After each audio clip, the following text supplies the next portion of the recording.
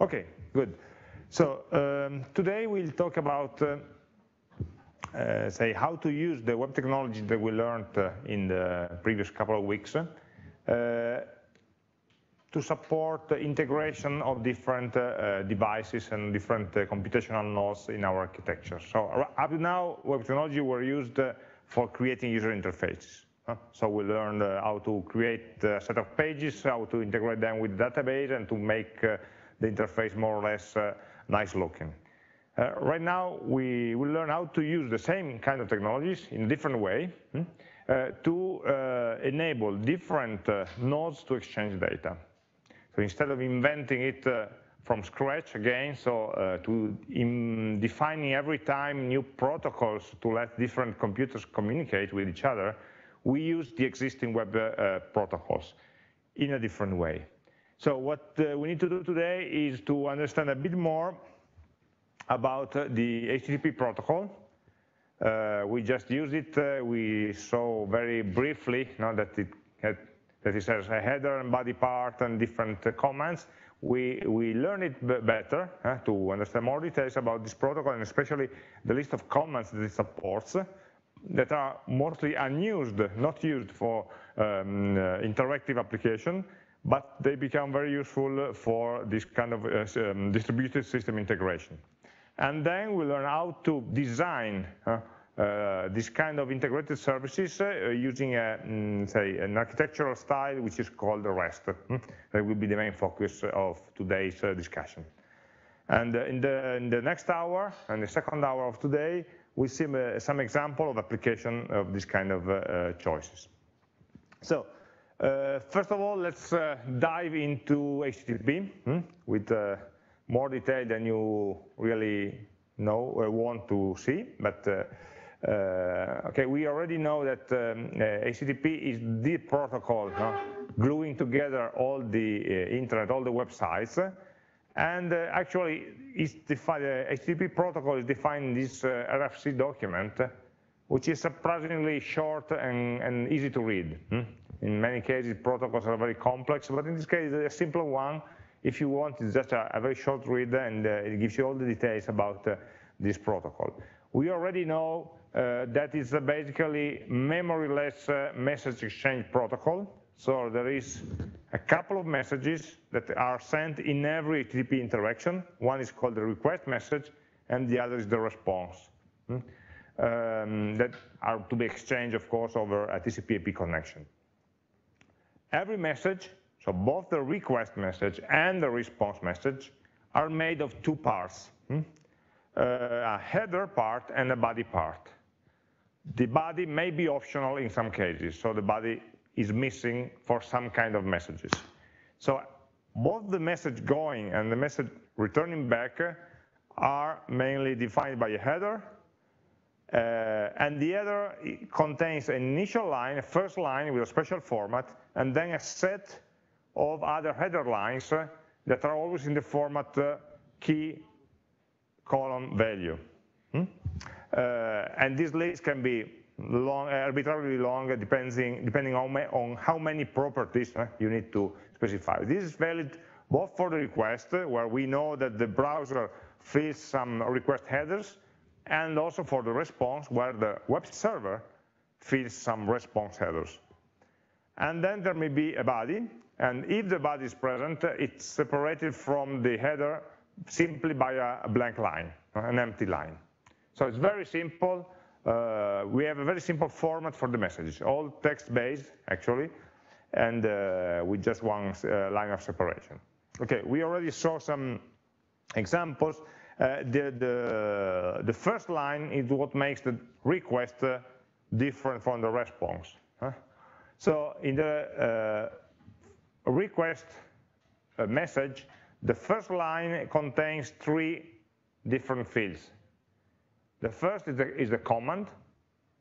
The second is the resource, the page that we want. And the third is the protocol level, HTTP 1.1, for example, here. In the response, we have the first field that is the protocol level, And the second and third fields are the response status. The second field is the response status in numerical format, and the third one is the response status in text format. Actually, it's a redundant information. If you just have the numerical format, it would be enough. The other is just a readable one, just for helping you debug the packets. The protocol level is not very interesting to us, because right now all the web requests use the HTTP 1.1 protocol version. It would be useful if, for example, your browser only supports, for some reason, version 1.0. It tells the server to respond with an older version of the protocol. But right now, we don't need to negotiate the protocol level, because we all use 1.1, at least until version 2.0 will become accepted and mainstream, which is currently under development.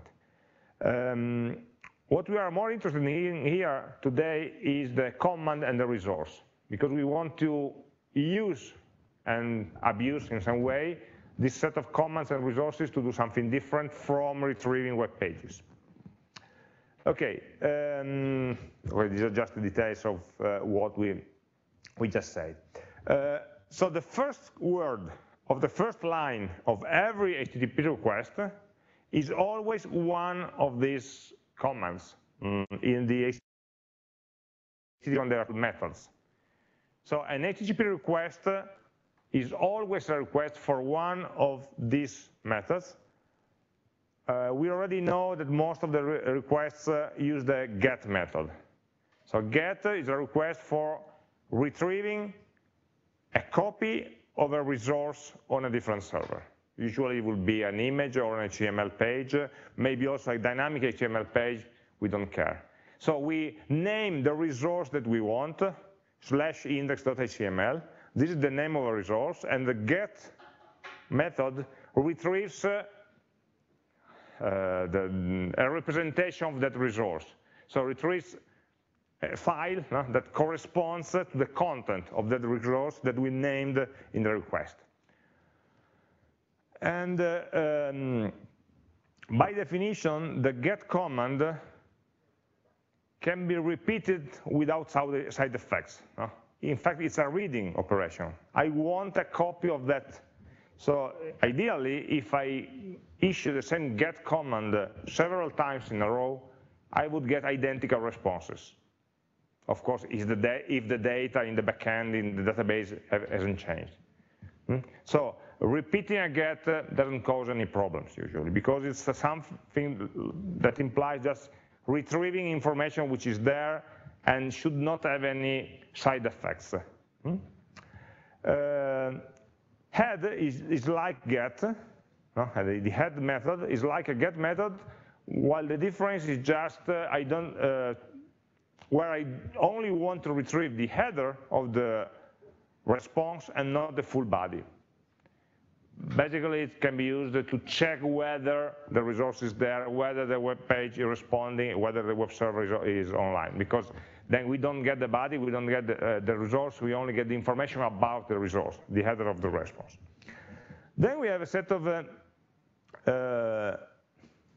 dangerous methods that send information from the browser to the server. I call them dangerous because usually the effect of these methods is to change something on the server side.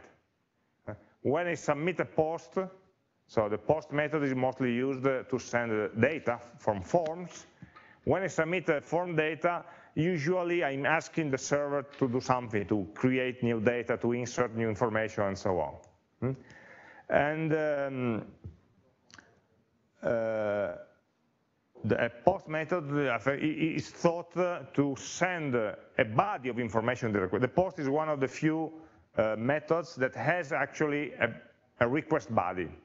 So when I'm sending a post, I'm sending the request headers, of course, but also request body. And the request body is the content of the post.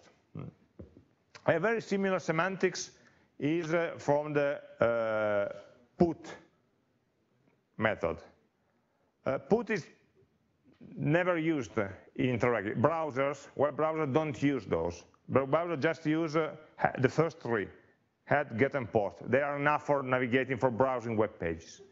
But then the protocol defines these new ones, and put is again for sending information to a server. The semantic difference between post and put is that post sends new data, and put usually uploads new information for existing data. So it's a sort of updating. It's more an update than creating new. Then we have also a delete method that can be used to delete a resource. It's something that you normally doesn't happen. I don't connect to a website to say delete/index.html. Well, I can send this command. It will be a perfectly valid HTTP request message, but then the web server will most likely reply permission denied. You are not authorized to delete the home page of the website. So it's not normally used, but in a wider context, we will use these verbs. The other ones are mainly for debugging, for example, for trace, saying, okay, let me see how the request is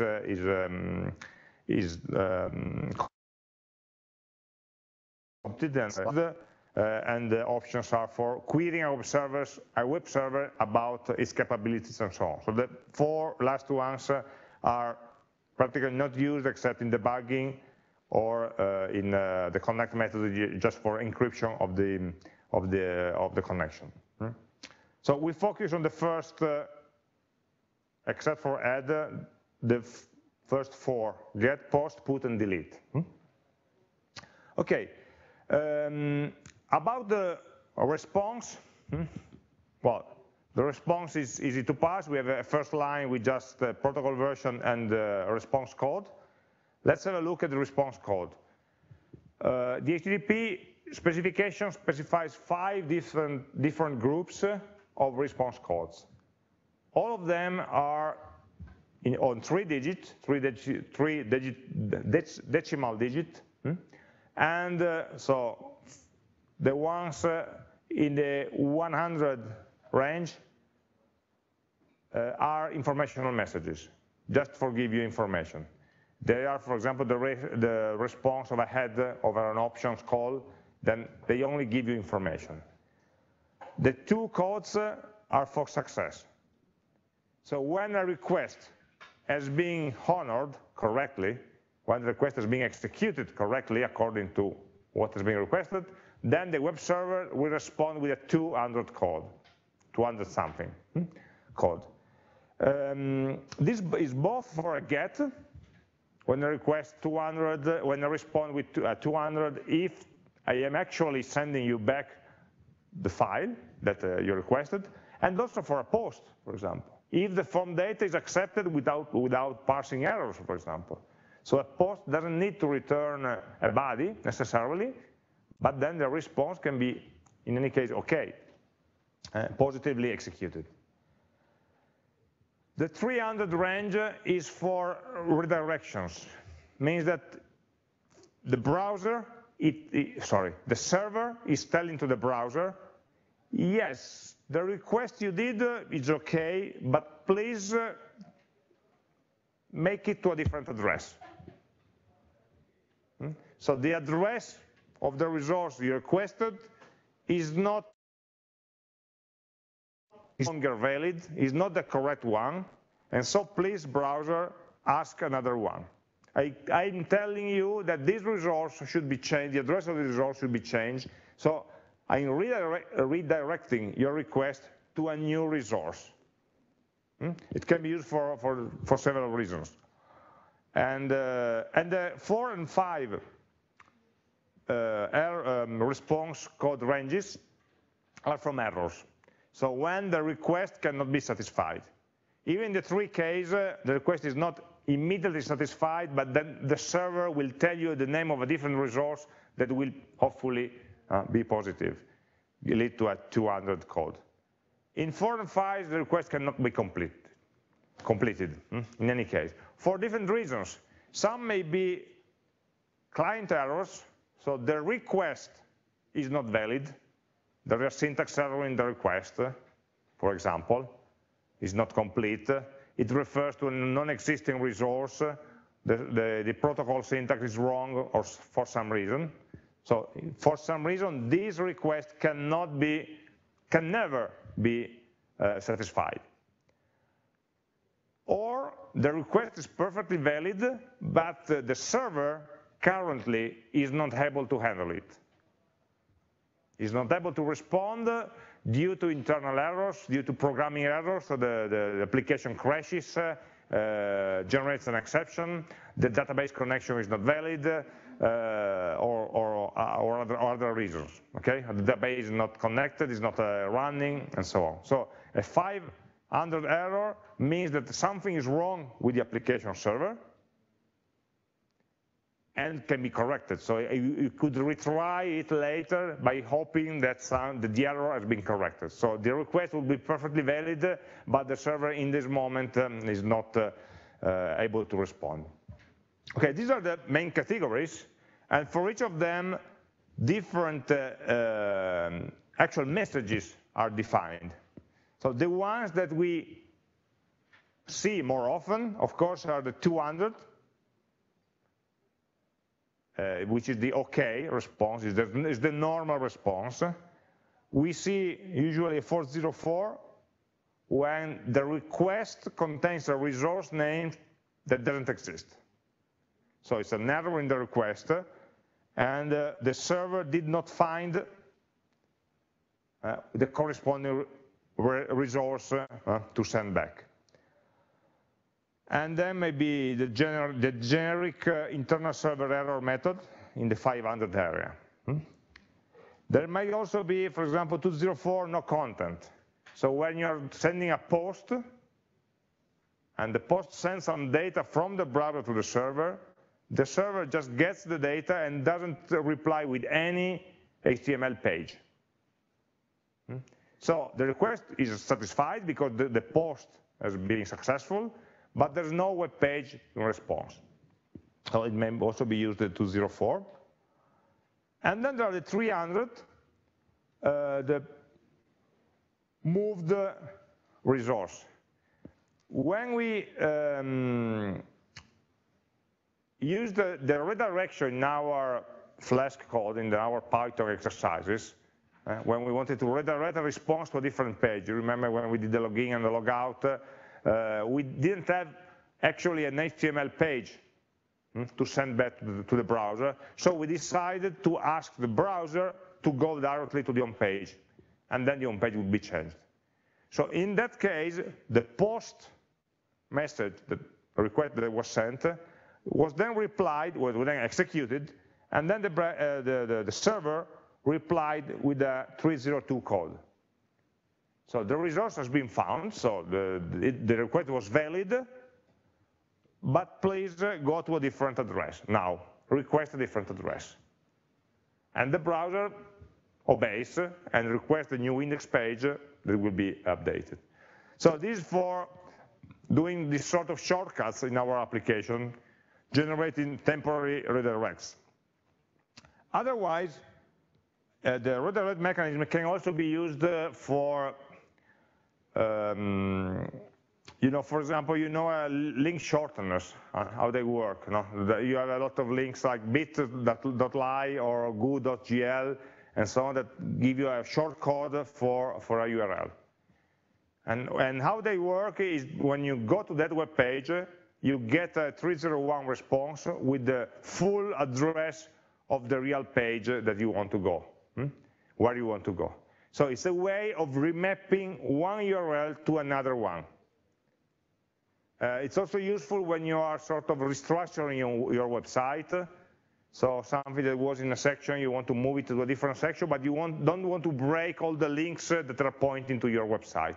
So you keep the old addresses valid, but you just put a short redirection command to the new remapped address, so that all the old links continue to work, all the search engines understand the equivalence between the old address and the new address, and they will bring your, let's say, ranking page forward to the new address. So they can be used in this way.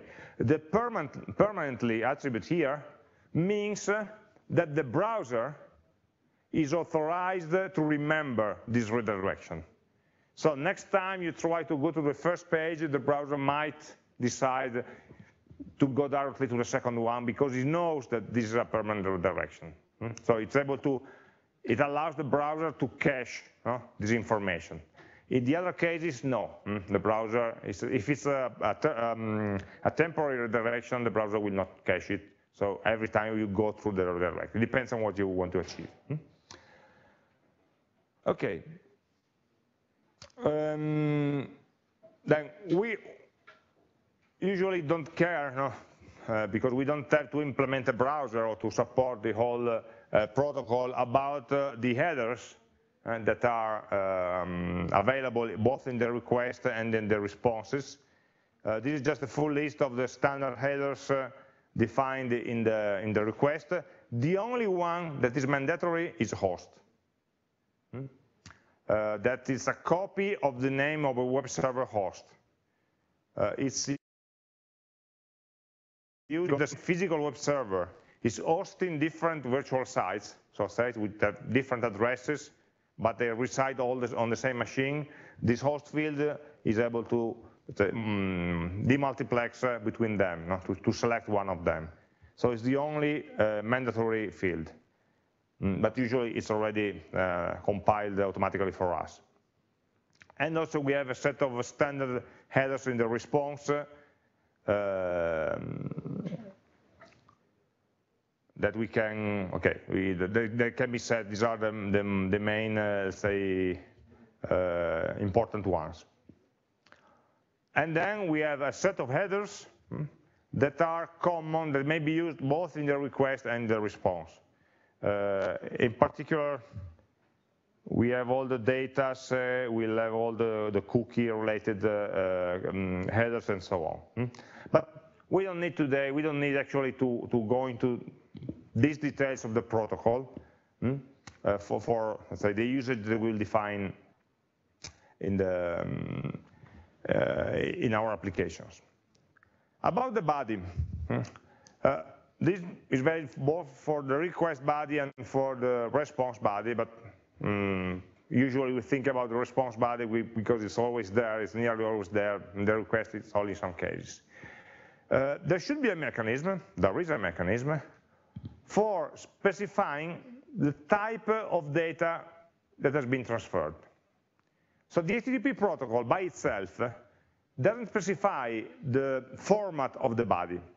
It only says that the body should start after a blank line. But after a blank line, I could have the bytes, the text bytes of an HTML page. I could have the text for a CSS file.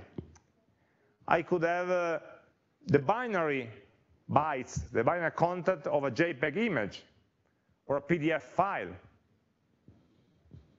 So there's nothing by itself that specifies how these bytes, how this response body should be interpreted.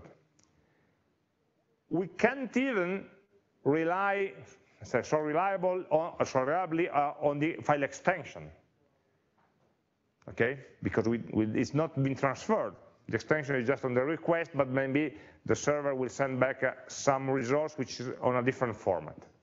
So what happens is that the format of the file is declared according to a so-called MIME type, a type.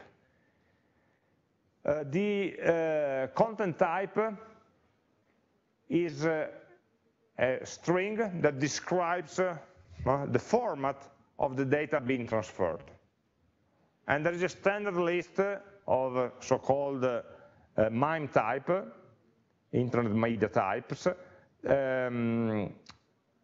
that are composed mainly of two parts, the type and the subtype. So for example, text/plain is a type, means text is a type, plain is a subtype.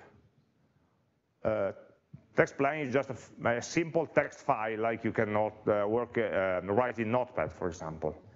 text/HTML is, again, a text document, but internally the document is formatted in HTML. So the browser should interpret the result according to the HTML syntax. And so on. So all the text formats are subtypes of the general text type. Then you have a main image type, you may have an audio type, you may have a video main type, and so on. And for every main type, you may have different subtypes. So these are just some examples of the intermediate types that you can find. So every time a resource is returned by the server, then the server must tag this resource with a proper type. And it's open. The HTTP protocol doesn't care about the content, about the format. So you can define new format, and as long as the browser understands them, then you can transfer them over HTTP. The HTTP protocol doesn't care, the HTTP server doesn't care either. It's only saying, the HTTP server only needs to attach the proper MIME type to the document, to the in the response headers. Text, image, audio, and video are usually standard types. They're taken from some standard text formats or standard image formats and so on. And then you have a whole fifth type of main types, which is called application, in which you may have different, custom formats, proprietary format defined by specific commands. Some of them have a VND prefix, VND dot something. VND stands for vendor. So they are vendor-specific formats. Every vendor can define their own formats because they can. Okay, there's nothing, they don't need to ask permission. Or X, those starting with an X are extension, non-standard extensions that can be used. So actually it's a general mechanism. Of course, the interest of the general web community is that the set of different formats that is transferred is small. There's not just transfer files in every possible format, or in those ones that are understood or well understood by all the browsers. But the general mechanism is the same. If I'm transferring information between two applications of mine, two Python applications, then I can choose whatever file format I prefer. In the case in which one of the client application is a normal browser, of course I will need to use only the normally accepted types for a browser. And there are several headers that are used to describe the actual content of the file. The most important one is content type. Content type is a response header that lists the type from this table that is currently being transferred right now. And then you may have different specifications on top of the content type. For example, the encoding may be ASCII, maybe UTF, depending on the character set. It may have different national languages. You may declare the length of the message if you know it in advance so that the browser can pre-allocate the buffers. These are all, let's say, additional details. The main one is this content type that instructs the browser about how to decode the information which is received. Is this a zip file? Do I need to uncompress it? Is this a PDF file? Do I need to call the plugin to show it? Or is it just HTML? The browser shouldn't decide this on the basis of the URL name, shouldn't decide this on the basis of guessing the file content. We should only rely on the content type header. Okay, let's not talk about authentication. So a bit more details about the most important methods. We mentioned post. I won't mention head because it's just not very used. The post method is one of the two methods where we have a request body, the body in the request. And so I'm not retrieving information, rather I'm sending information to the server. So usually the resource that we put in the request, so post resource name, will not be a resource to retrieve, but rather an application endpoint that is able to process the data that I'm sending. So it's usually a script for handling the post data.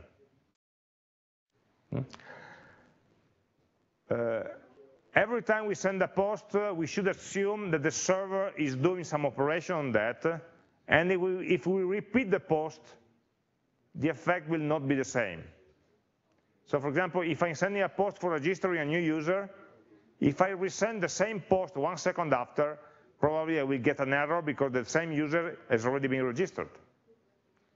So instead of a get that can be repeated without any side effect, if the web server is programmed correctly, the post should not be repeated. We say that get is idempotent. If you repeat it, you get the same result, while post isn't supposed to be idempotent. That's why sometimes the browser, when you go back in your history with the browser arrows, ask you, do you want to resend? And they ask you your permission because resending some data may change, maybe can send an email a second time or something like that. Okay. So far, this was the usage of HTTP for delivering web content. But actually, we already have a very simple protocol with a very, let's say, popular implementations. It's very easy to have web servers available, which is able already to transport many different types of content. So why don't we use this protocol for letting different applications exchange data? Not necessarily a browser, but I have an application running on my computer, another application running on a different computer. They need to exchange data. We can use HTTP as a transport protocol.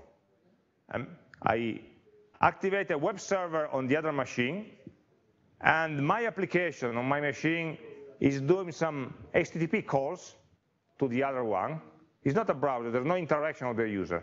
It's just the application that when they want to get some information, they retrieve it through HTTP.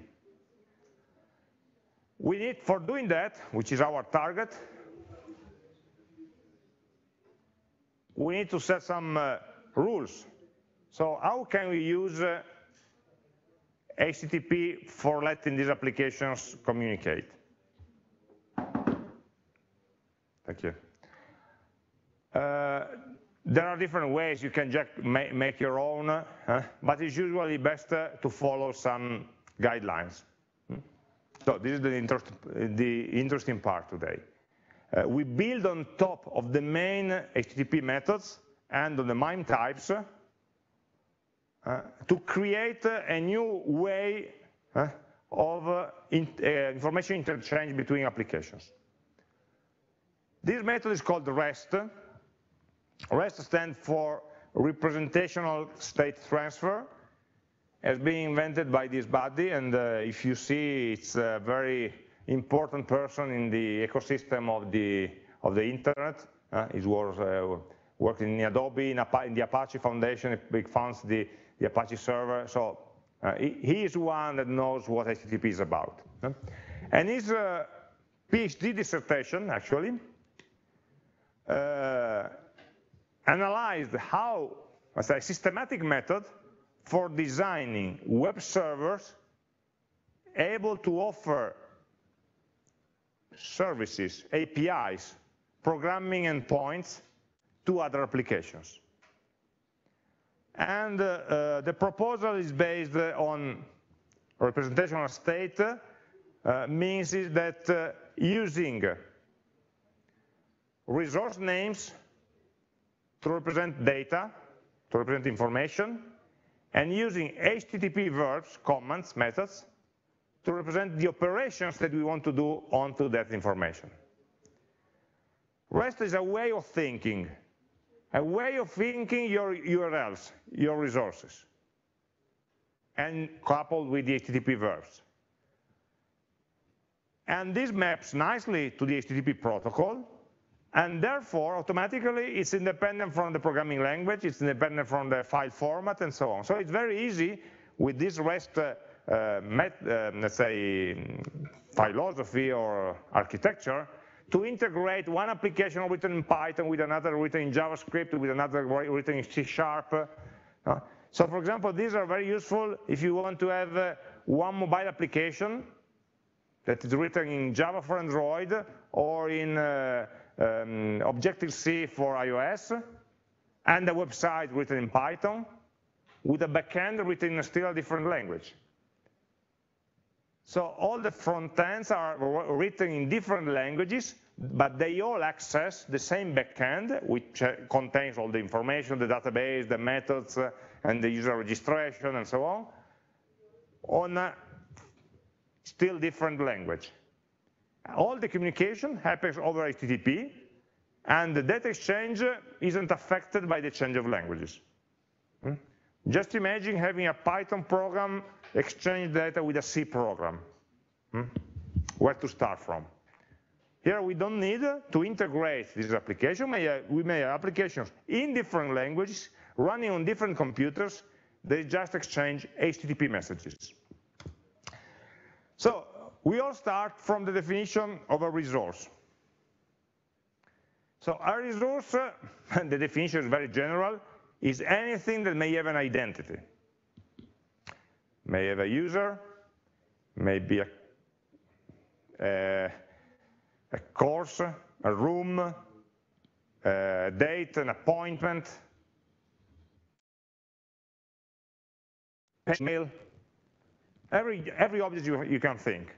Okay, you think, for example, when you're drawing entity relationship diagrams, when you're designing databases.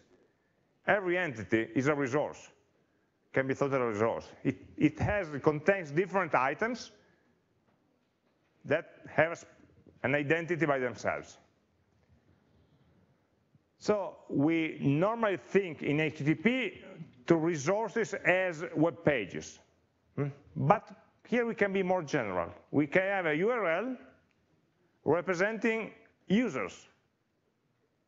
A user is a resource managed by the system, representing groups, representing devices, which are all information that will be managed in the database of the application. And you can describe it in a neutral way without talking about the database, without seeing the database tables, or describing it in a general way just with URLs.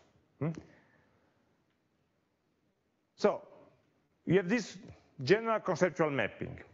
The idea is that everything should be thought as a set of resources. You decide which are the main types of resources you have in your application or you want to offer. For example, I'm thinking about the Twitter API, for example. Twitter has users. It has also messages, posts. It has retweets, it has images, and so on. So these are all the types of resources that we may have. Every type of resource will be described by a specific URL. So the list of the users will be something like twitter.com/user. It doesn't map to any specific web page. It's just a name, a placeholder that describes that we want to talk about that resource. And every resource may have, or better should have, a representation. So if I'm thinking about a user, the representation of a user should contain all the data, all the information I have about that user. The first name, the last name, the email address, the website, and so on. And I should be able to exchange with the web server information containing this fields, this representation of the user. When I'm talking of a resource, I'm talking something abstract, general. When I'm talking about the representation, I'm thinking about a specific file, a text file, an HTML file, an XML file, a JSON file, like we'll see in a minute, that contains in a specific format the concrete representation in a file of the current content of that specific resource. So the same resource may be represented in different formats. Maybe the same application case there are several frameworks for doing that, can switch dynamically among different formats. The file that represents the user is not the user. It's one possible representation of the user, of the resource user. So we have these abstract resources that map to URLs, and we can use the HTTP verbs to exchange representation of resources with different methods. So I can imagine a get method on a resource name that will retrieve the representation of the current value of that resource. I can imagine the post method of a resource that will send, with the post I'm sending data, send a representation of a new object of that type of resource to be added. So I'm using the HTTP verbs to describe what kind of operation I want to do with the resources. And of course, the HTTP request or response will travel in the body, will ship within their body a representation of the resource being retrieved or a representation of the resource being created or updated. For example, imagine we want to describe something about students and courses in the university. So usually, to make it very simple, we have two main types of resources: individual items or collections of items. A collection of items also maps to the general type of items. So if I'm talking about the students of a university, this is a general concept of the resource student, but I'm also imagining a list of all the students.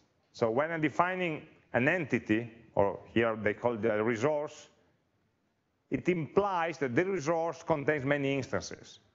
So I can talk about a specific instance, a specific student, or the full list, or the full set, or the full class or entity of all the students. So we map them to URIs like this. Of course, we need to have a server name, and then /students is the URI that describes the collection of all the students. So when you see an address like that, you think collection. What can you do with a collection? You can get the list of all the elements, you can add a new element, you can delete an element from a collection.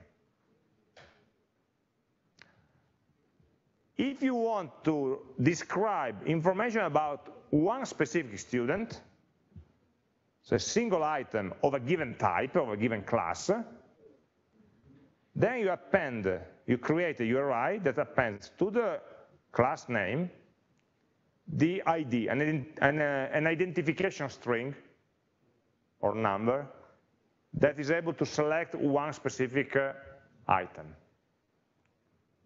In this case, one specific student. So this identifier selects or describes or represents the resource of student number 1, 2, 3, 4, 5, which is a resource of type students. So the address is very simple. /resource name represents a collection. /resource /identifier represents an item. And everything can be described in these two methods. Courses, the list of all the courses. Courses code is the resource about that specific course. Classrooms, classroom 3i, and so on. Usually, by convention, the name of a resource is written in the plural form. Students, courses, classrooms. We tend to use nouns and not verbs, because we are describing objects in some way, entities, general entities, so we are not associated with any actions. We are describing the information that we have. And try to be as concrete as possible. Courses, not items or generic names, because what we want to have is be able to understand from the URL of a resource actually what it is about. If you call it resources/37, it doesn't tell you what it is. Okay, and so what can you do on these addresses? So you can combine the address of a collection or the address of an item with the 4 main verbs of HTTP. So you can get a resource. If the resource is a collection, so get means retrieving the representation of the resource. If the resource is a collection, you retrieve the list of all the items. If the resource is one element, you retrieve the properties, the details of that specific element. If you use a post, post means add new information. So you can add new information only to a collection. You cannot add to an existing element, because the element is already there. It's not a container for something else. So you may post means add to a collection. What can you add to a collection? Another item, a new item. In the case of put, you can read it as replace. Okay, if you want to translate them, get is read, post is add, put is replace. So I can replace, update some information inside an element, or I can replace, if I use the URL of a collection, the whole set of a collection with another different set, which is rarely used. Then you also have delete, but try to use it sparingly. So the cheat sheet is like this. You may have collection URL or a resource URL, an individual URL, like the second one. And you can use these 4 main verbs. Post means creating, adding, getting means reading, put means update, and delete means delete. So if you post to a collection, you need to send to the collection a representation of a new dog in this case, and this new dog will be added to the collection of dogs. Posting to an item doesn't make any sense. You don't do it. Okay? It's forbidden. It should generate an error. Getting is easy, because if you get the ID of one specific element, you have the representation of all the information about that specific dog.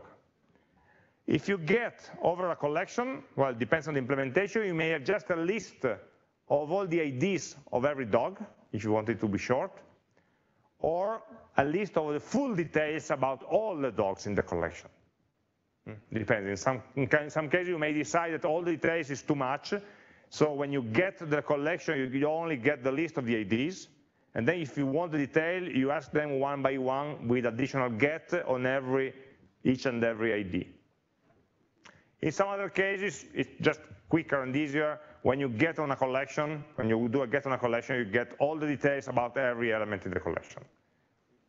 it may become slower because the representation of all the details about every element in the collection may be large, and so may be slow to transfer. Put. Put is mainly used on individual elements. You send a new representation of a dog, and the put will update the current values on that dog representation in the database, in your system, in your backend. Usually you can put a new representation only of an existing element. If this kind of dog doesn't exist yet, you cannot modify it, of course. If it exists, you can modify some fields of the dog, of the resource. You can modify any field except the identification number, of course. The ID can never change because it's used to identify this resource, so you cannot modify it. In some cases, it might also be possible to use put on a collection. And in this case, the semantic would be replace the whole collection with another new one. So throw away all the elements in the collection and replace them with a new collection. It's not very used. No? It's quite a dangerous operation. And then you may use delete. If you delete an item, you will just remove that item from the collection. If you're deleting a collection, actually you are emptying that collection. You mean that you want to empty that collection. So it's very easy for you, if you have a database that hosts the docs or the users or the classrooms or the courses or the students, to provide 1, 2, 3, and 4 methods, maybe 5 and 6. Read the collection, read one item, add one item, maybe update a single item, and maybe delete an item. You just implement these 4 methods that run on these different HTTP addresses. So imagine that in Python, route/docs, route/docs/ID. You remember the dynamic routing that we saw last time? That was quite useless last time, but now it becomes very handy. Because with the one single route, we can capture all the URLs of this format. And so and for everyone, you can select what you can do when the request is post, when the request is get, put, or delete. So for every type of object that you have in your application, you just have to define these 4 or 5 routes with 4 or 5 functions that will then enable anybody, any client application, to manipulate the information that you have in your server. For doing what? I don't know. I don't care. I'm offering to another application the visibility over my information and the capability of modifying my information. So I'm offering an API, an application programming interface, an interface that can be used by another program to access my own data. Okay? In a standard way. Right now, we didn't speak about programming languages or anything else. We just spoke about standard HTTP messages and a convention over the definition of the URLs. Every language that is able to implement a web server can actually offer a REST API. Every language that can implement an HTTP client can actually use a REST API. Okay? There's one further detail. You know from the design of databases that designing entities is just half of the way to go. The other half is designing relationships.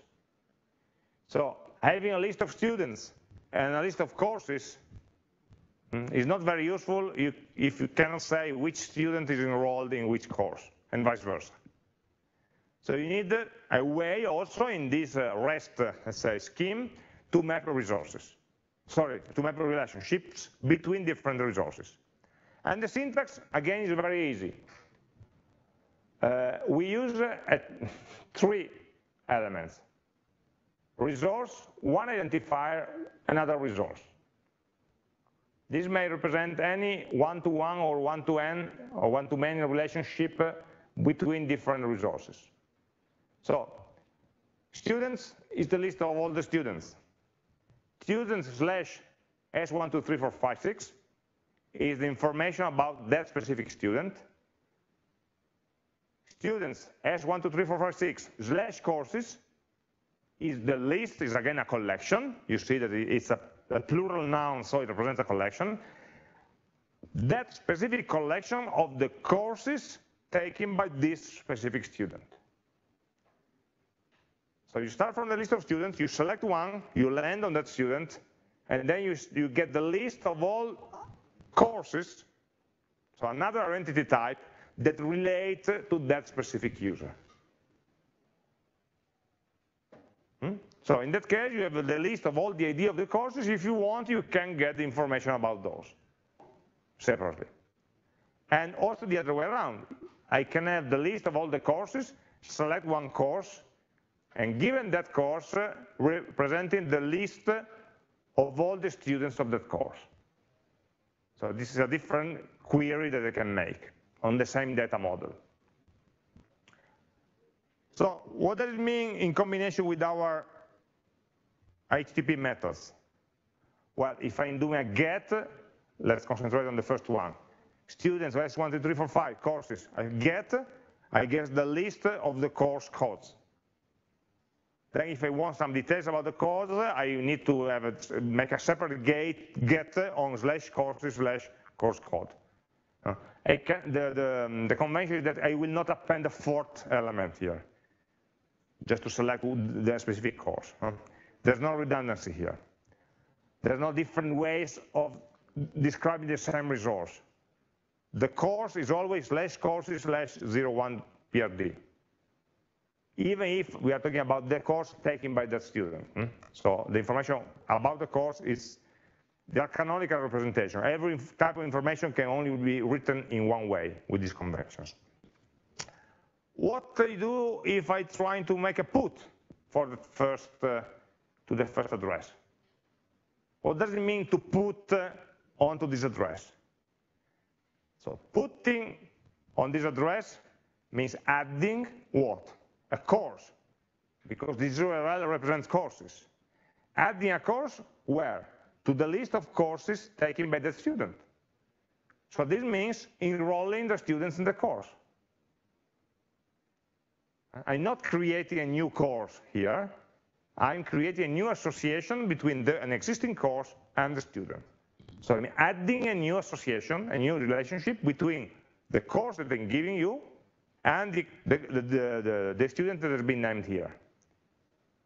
By the way, if I do a put of a student to the second URL, I have the same effect. In this case, we have a many-to-many relationship, and we can, in this case, I can add a course to this list of courses taken by a student, or I can add a student to the list of students taking the course. The effect will be the same. Adding a new relationship between that student and that course. I can see it from the student point of view or from the course point of view. The effect of this put should be the same if I implement it correctly. If I do a delete here, well, let's hope I don't do it, because I would disenroll the student from all of its courses. I can do a put just to modify, to update the set of courses that is enrolled in. So we have this, you see, we have the combination of 3 different resource names. Collections, elements, individual elements, and relationships. 3. Combined with these 4 different verbs, get, put, post, and delete, and we try to describe everything that can be done in our application by using only these 12 combinations. Less than those because some of them don't make sense. Okay? So this is a way of thinking. If we are able to describe all the operations that can be done on our application by using this framework, these 3 types of URLs and these 4 types of comments, then we are following the REST pattern, and it will be easier for other people to understand how to use our application. There's only one final detail which is missing: the representation format. So right now we said, okay, we need to get a representation of the list in some format, or the details of an element, or to put a copy, a description, a representation of the new students to describe.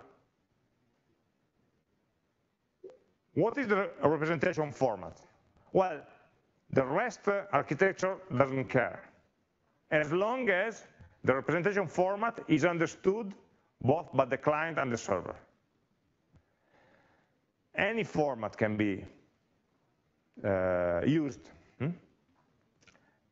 Of course, you need to declare in your HTTP request headers or in your HTTP response headers the correct content type so that the format that you're sending can be understood, and the application is prepared to decode, to receive and to decode that specific format.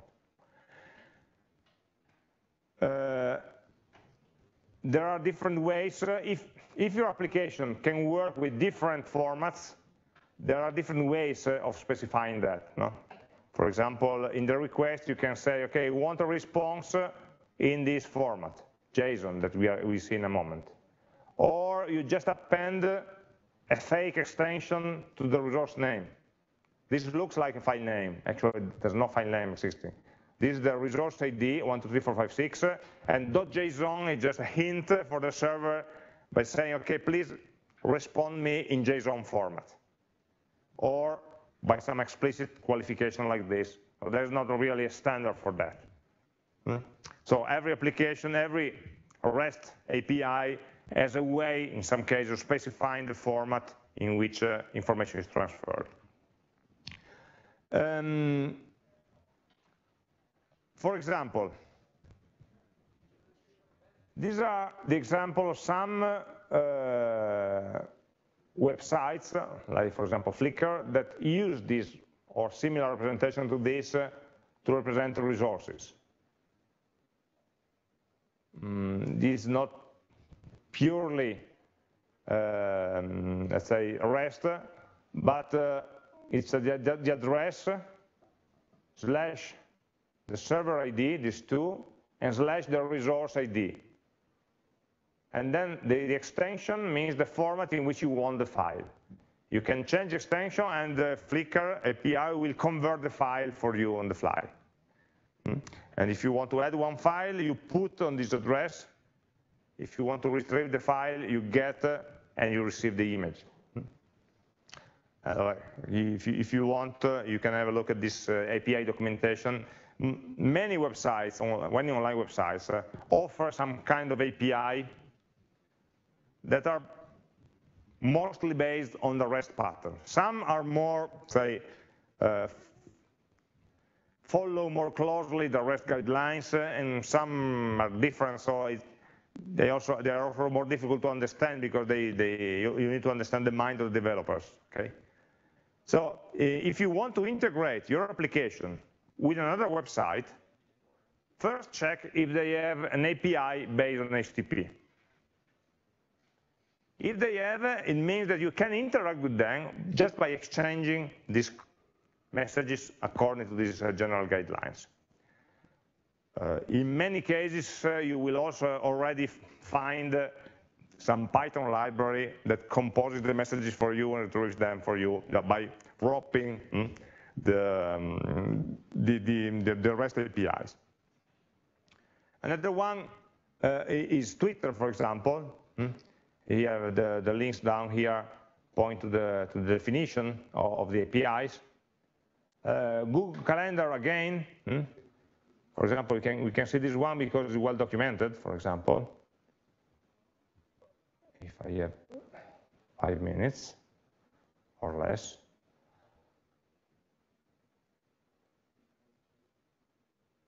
You see, resource types. It uses the right terminology. We have different resource types. ACL stands for Access Control List, calendars, events. So for example, I can have events are the content of the calendar. So it tells me how an event is represented. So what are the attributes? This is the representation of an event. The actual file that describes the content of an event when you put it onto a Google Calendar. And you have what happens when you get the supported method. You can have do a get on a calendar. So this is the URL. The events is the collection. Event ID is the individual event. This is scoped, of course, by one calendar, because this API allows you to access to different calendars. So the first part is just your domain, selecting the calendar, and then resource events, item event ID. And it tells you, okay, the parameters that you can send, and the response that you can imagine to have.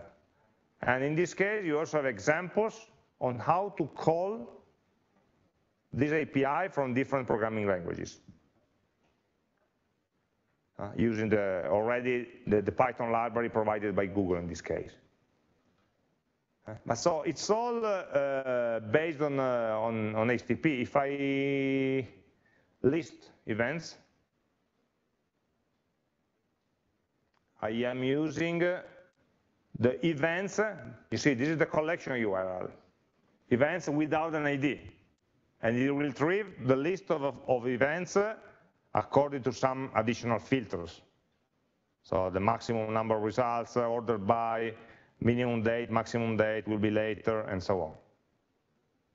So all the type of operations that you can do on a calendar are described in terms of REST URLs, so resource names, and the meaning of the HTTP commands on those resource names. So it's a common way of describing applications, even complex ones.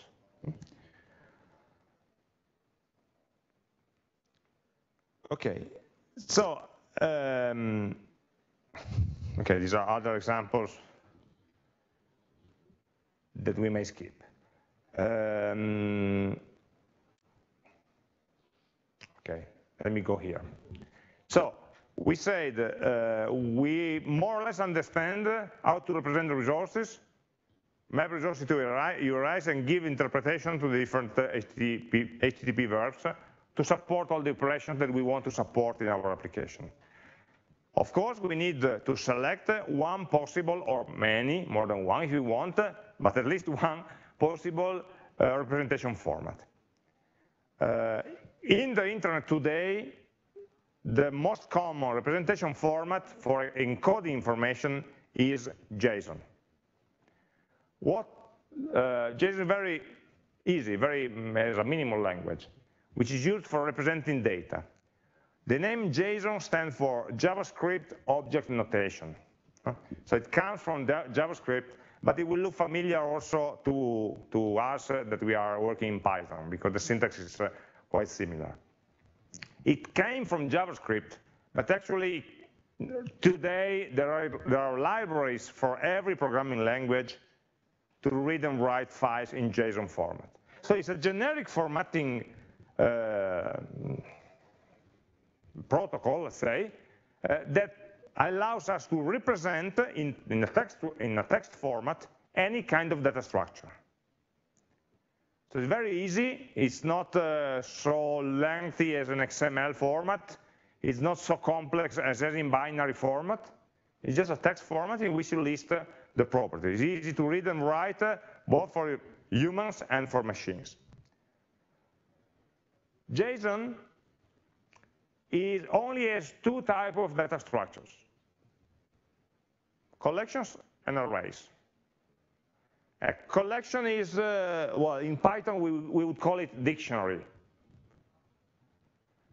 A list of key value elements.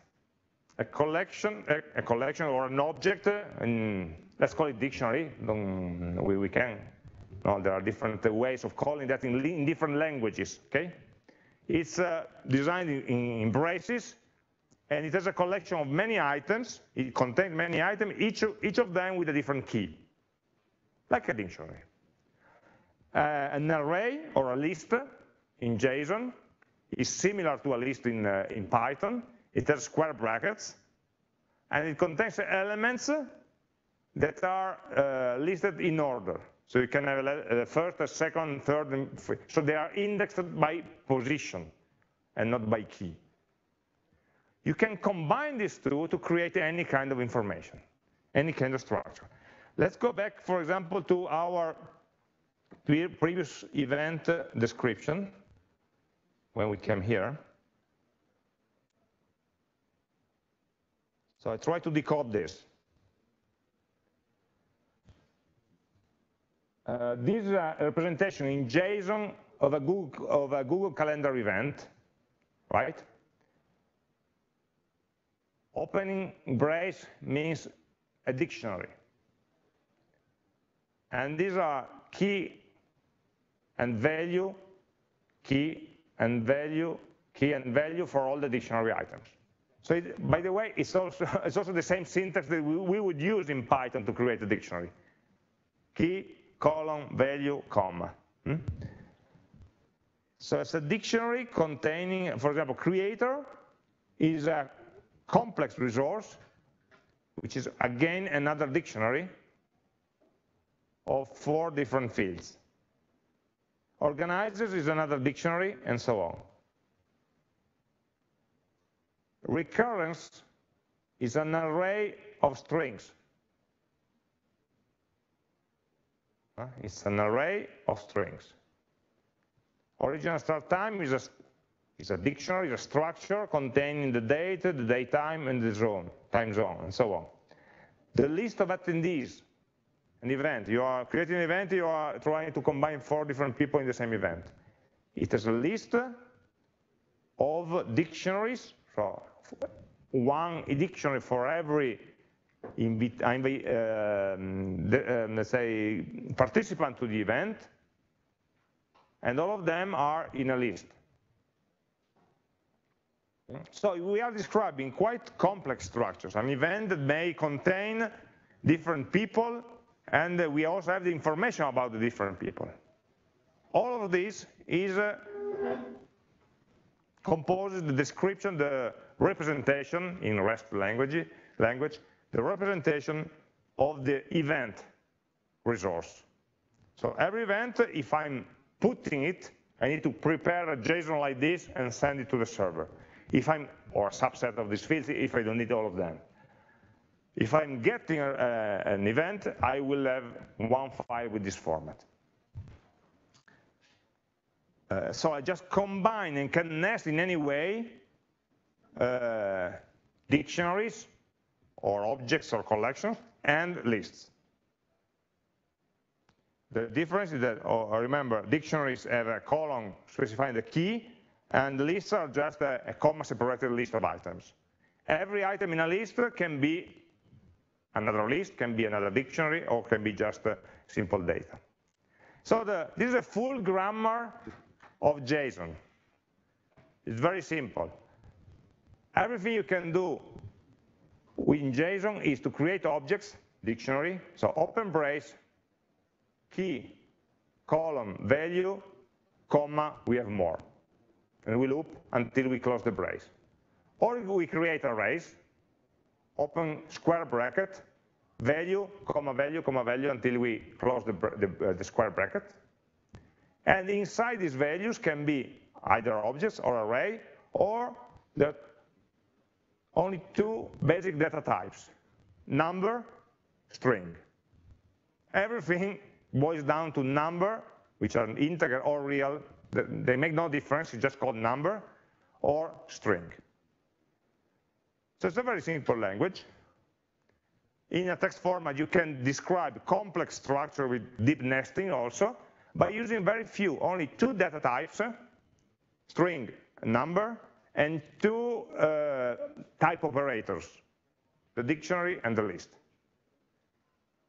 And this, of course, abstract or JSON format will map to specific construct in your language, in your programming language. So maybe in Java, it will be an array list. In Python, it will be a collection list, and for a square array. If you have a brace, so a collection, in Python, it will map to a dictionary. In Java, it will map to a hash map, for example. Every language have different data structures for representing this kind of information nesting. JSON is a simple format, but above all, is a neutral format. It doesn't depend on a specific language. So you can actually start from one language, having your data, your objects in your language, compose a JSON that describes those, and this JSON can go to another application which in a completely different language will recreate their own data structures that map the same information. Okay? This is what we do every day when we are integrating different applications. We define the set of APIs, so the resources, the URLs for the resources, and the kind of get, put, post, and delete verbs that we support on every collection, item, or relationship. And then for every element type, for every item type, for every resource type, we define how to serialize them in JSON. So the pattern is always the same. In the next hour, I see Luigi is already waiting there. We will see a specific example of how to create an API on HTTP, REST, and JSON for our, guess what, the to-do list application. Now a little break. Thank you.